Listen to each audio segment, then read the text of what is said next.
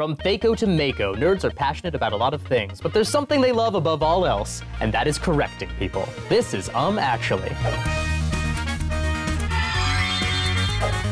Joining us today, we have Adam Lustick. Hello. And Dan Black. What's up? He's the bad boy of the group. And of course, Jackie Kashian. Hello and welcome to my seat. So if you haven't played with us before, I have here a stack of statements. These are false statements about the franchises that are nearest and dearest to your hearts, or if not your hearts, someone's. Some fandom is deeply passionate about the things I'm going to be talking about here. And it's up to you to find the thing that's wrong and correct me. There's only two rules. The first is that all your corrections must be preceded by the phrase, actually. If you don't say actually, you won't get a point. The second is that you can interrupt me at any time, just like in real life.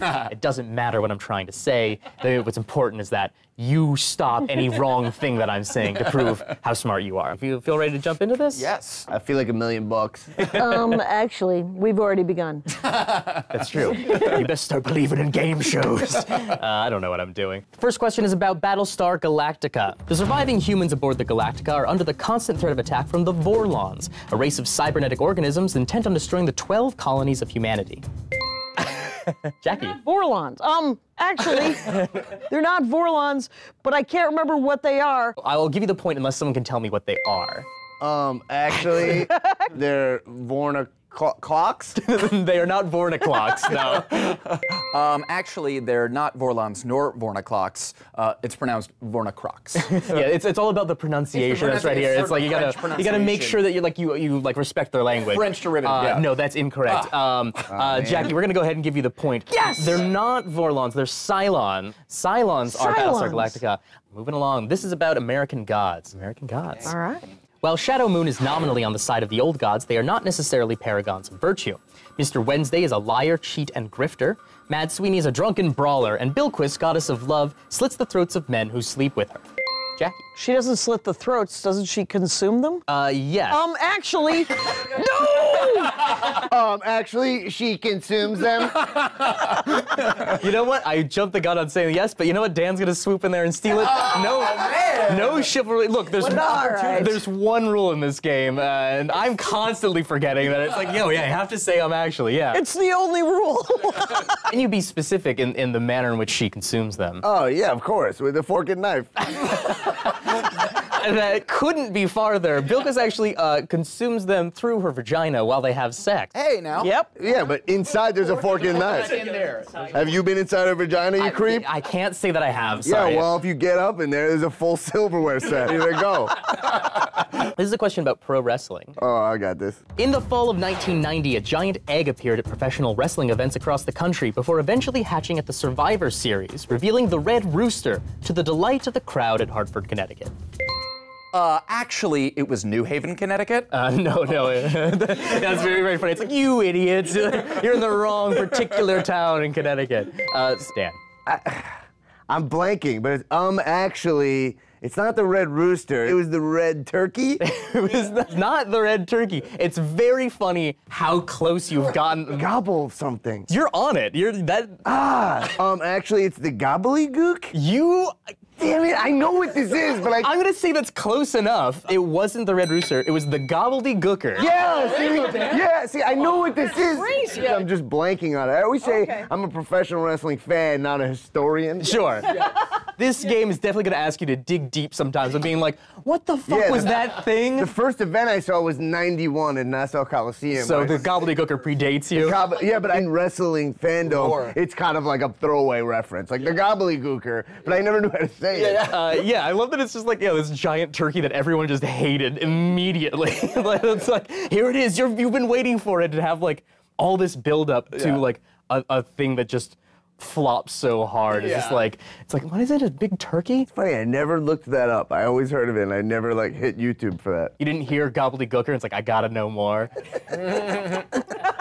This is about Batman. In The Dark Knight Returns, Batman and Carrie Kelly, the next Robin to follow Jason Todd, face off against a gang called the Mutants, genetically altered criminals terrorizing Gotham City. Dan. Actually, they're not genetically altered. That's correct, actually. Yeah, because they have like a patch, right? They're called the mutants, but they're not actually mutants. They just call themselves I did the know. mutants. I read that. It's Frank Miller, right? Yeah. No. This brings us to our first shiny question now. Shiny questions are just like shiny Pokemon. They're basically the same, except they're just a little bit different and a little bit rarer. This is a game called Order Up.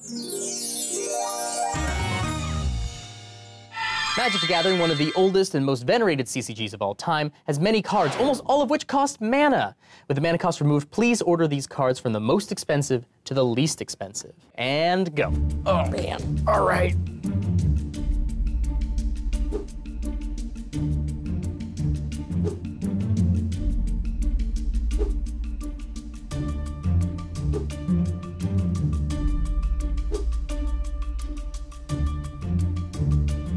Jackie's buzzing in. Jackie. Oh no. Oh, man. All right, that is incorrect, I'm sorry to say. Jackie's brute forcing her way to the answer. How many possibilities could there be? Mr. Trap, Mr. Trap. What do we have here? Yeah. That is incorrect. I'm Totally sorry to incorrect. say. Good. Dan.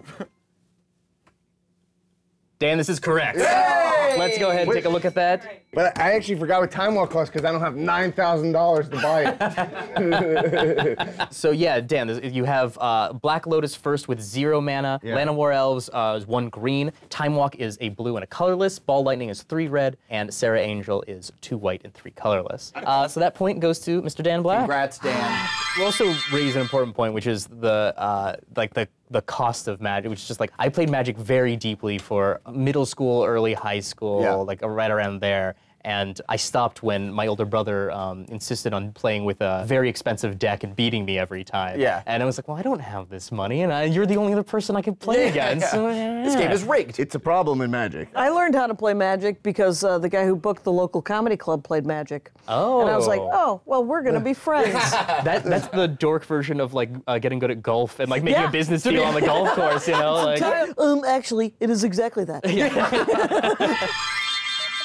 We made some mistakes in the last episode, and you caught them. Here they are. At Daniel Blade says, actually, General Grievous was not the leader of the Separatist Army. He was the supreme commander of the Droid Army. In fact, the Separatist Army is not a real thing, as the proper name is the Confederacy Military. He holds a leadership position amongst, and then he goes on for several more tweets. Only 1 point for you. You should have kept it to 1 tweet.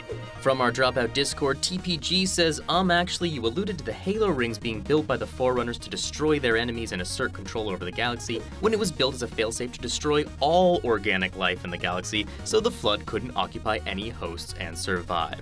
Very pedantic correction, but that's what this is all about. 1 point for you. GhostRod12343 says, actually, Matt spoke about how the Silvered Weapon wouldn't affect Pit Fiend, but it would. Silvered Weapons bypass the resistance Pit Fiend has to non-magical weapons, but it will still hurt the dang thing. That's correct, a pointy thing will still do damage. This is about Back to the Future. After successfully getting his father and mother together at the Enchantment Under the Sea dance, Marty returns to the Hill Valley of 1985 to discover his father has become a successful author, and that this version of 1985 has happy and prosperous versions of himself, his brother, and his sister. Jackie. Actually, he didn't get his parents back together, but his father got him together when he chose to confront the rapist. I mean, that's not what we're going for, but I can't say that that's incorrect. And I would also say, I'm not certain that it was called Hill Valley. It was Hill Valley. It was Hill Valley. Dan. Actually, he only has 1 sibling. No, he's got 2. You can watch them both fade away. Yeah. Actually, Dan, have you ever seen the film? This is where things turn ugly. Like, you don't know that? I don't know it either, but you don't know bigger things. That is my favorite Eddie Murphy film. The correction we're going for here is that there is no happy version of Marty when he returns. He's just Marty. He is a Marty from another timeline who suddenly is now just implanted into this new one. He shares no memories with these versions of his brothers and sisters. They probably knew a very happy Marty who was living an idyllic life with them, and suddenly they have this surly other timeline Marty just sort of zapped into Marty's body, who's taking over it. Yeah. No one deserves any points. You're correct. Hey, you know what? A Points point to you, for Mike. me. This is about comics. Superheroes and supervillains often choose aliases that are descriptive of their special powers, but some are maybe a little too obvious, like Matter Eater Lad, who can eat any kind of matter, Arm Fall Off Boy, whose arm falls off, Eye Scream, whose eyes scream magic spells, and Dog Welder, Who welds dogs to people? Actually, ice cream power is that ice cream comes out of his eyes. That is incorrect, but you are correct that ice cream is the problem here. So unless someone can tell me what ice cream actually does, I'll give you the point. Actually, ice cream, what he does is he screams for ice cream. I mean, I can't say that he doesn't do that, but that's not his power. Do you have a guess? Okay, I would say actually ice cream's true superpower is being able to remove his eyes, and the eye itself has vocal cords of its own, and maybe it screams. That is incorrect. Yeah, too. totally. We'll give the point to Dan. You were pulling points out of. Who knew you'd be so good at this game? Prodigy almost. It's unbelievable. Actually, in case you want to know, ice cream has the ability to turn into any flavor of ice cream that he wants. That's cool. Wow. And then how is that a superpower?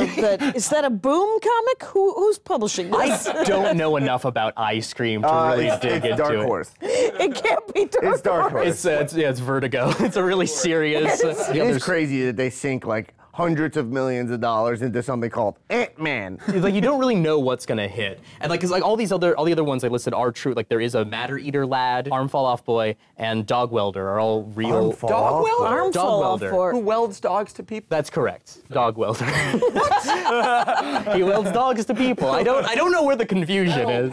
It's a trope now. This is about the comic series Saga. The story of Saga follows the adventures of Marco and Alana, two soldiers from the planets of Wreath and Landfall respectively, who fall in love despite generations of interplanetary war that precede them. They live on the run from their respective governments, trying to keep themselves and their newborn daughter Hazel safe, along with their ghostly babysitter, Isabel. She's going for it, Jackie. Actually, they're on the run from their respective governments, but they're mostly on the run from the Empire. And the interplanetary war is a construct from a third party. Go Jackie, go Jackie. I like where you're going, but I'm also wrong. But I don't think I It's could not say what that. you're going I don't think that you could say that that's correct because the Empire still aligns itself. You know, like they're aligned with either Wreath or Landfall, so they are still on the run from their respective governments, even though there will be allies.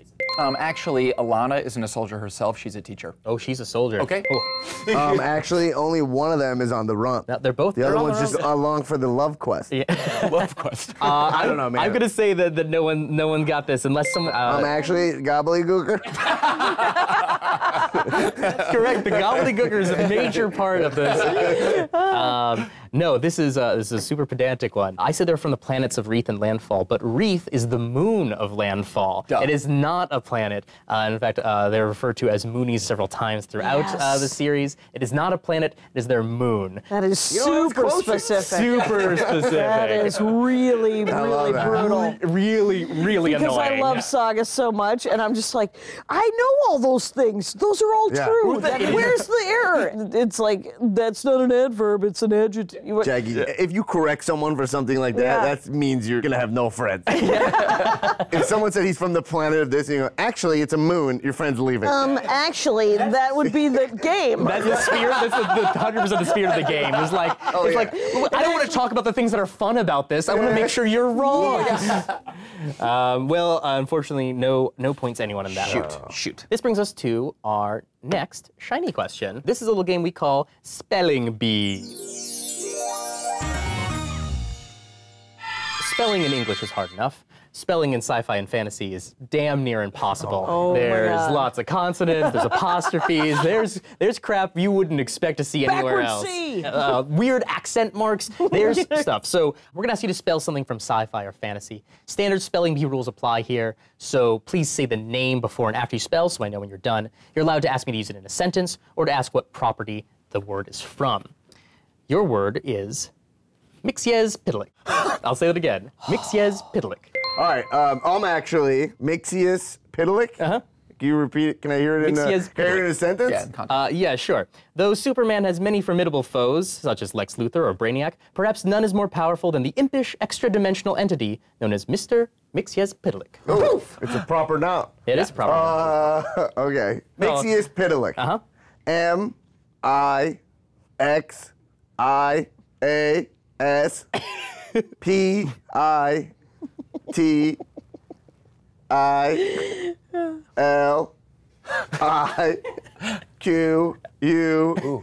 Capital E. Oh, nice. Mixyezpidlik. That is highly incorrect. All right, Jackie. Mixius Pitalik, M-Y-X. A bunch of Y's, a bunch more consonants, and then an exclamation point. Mixius Pitalik. I'm sorry, That is also incorrect? that is also incorrect. Fair enough. Okay, Mixius Pitalik. Yeah. Capital M-I-X-I-O-U-S. Capital P-I-D-D-L-E-L-I-C-K. Oh, I'm sorry, that is incorrect as well. Okay. So the correct spelling, it's M-X-Y-Z-P-T-L-K. That's it. Almost no vowels. That's it. It threw Superman a couple of times. Yeah. Yeah, it was hard. He was checking in and was just like, what is it again? Yeah, he's pretty vowel-based. He's a superhero. He's a monster at Starbucks. They're just like, what is the name again? Like, it's like, I can't believe they spelled it wrong. Like, these goddamn baristas. Just call me Mike. Yeah. God. Now, we're not perfect either, and you may have noticed something that we got wrong here on the show. If you want to correct something that we got wrong, tweet us at @actuallyshow. We might even give you a point. Remember, points are worthless, but might make you feel a little better. All right, this next statement is about Sandman. Dream of the Endless, known by other names such as Morpheus, Oneros, or the Sandman, has 2 brothers, Destiny and Destruction, and 4 sisters, Death, Desire, Despair, and Delirium. Although at one time Delirium was known by the name Delight. It's getting really hard. Sorry, I'm throwing some stumpers in here. Actually, Despair is a half-sister, different mom. Nope. No, yes, Jackie. Actually, there is no destruction. Wouldn't that be nice?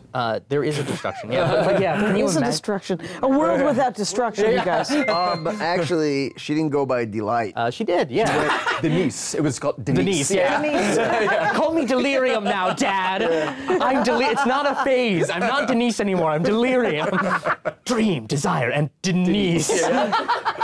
Desire is not Dream's sister, technically, because Desire is an agender, omnigender, pangender entity. Desire is constantly shifting between genders, so hard to say. Yeah, I'd be like, Mike, leave the party.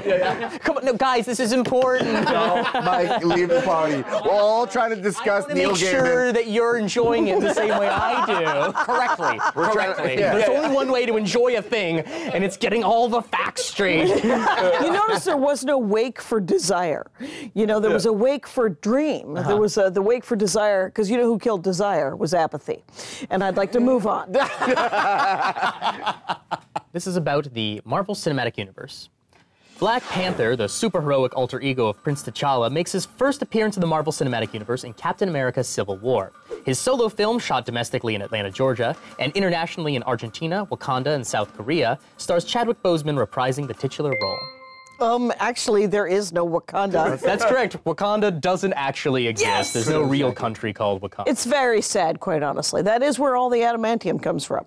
You know how Captain America's shield is made out of adamantium? Yeah. Black Panther's entire costume is made out of adamantium, so fuck you, everybody. Just like woven through the fibers? I don't think you know this about Wakanda, but they are technological geniuses. Yeah. And they can make a supple vibranium. And that's white privilege there, right? That like Captain America's like, oh, your shield's so great. Everyone loves your shield. But yeah, a exactly. whole suit, and everyone's The just whole like, suit. So best of luck fighting the Black Panther.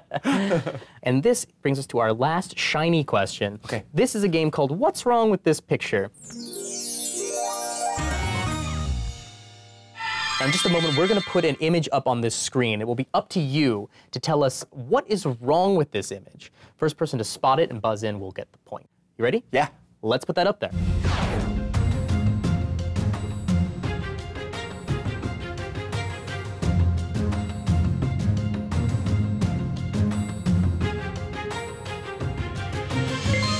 Dan. Yoda's not in the first movie. That's correct. Whoa! Yoda is popping up in the corner there. What made me realize is the placement of Yoda is like, why is he like in like Han's armpit? We definitely we were trying to figure out, we were like, where do we put Yoda in this? Because it's like, it is like a very carefully arranged tableau. And it's like, hey, don't forget. I saw him too, and I did not remember. I didn't realize. Yeah. The funny thing is that I spent my first minute, whatever, 30 seconds checking the spelling of all the. So did I. Yeah, me too. I was looking at the credits. That is 100% something we would have done. So it was a good instinct. But no, right in the image. So that's a point for Dan. Good work, Dan. You were destroying. Really nice.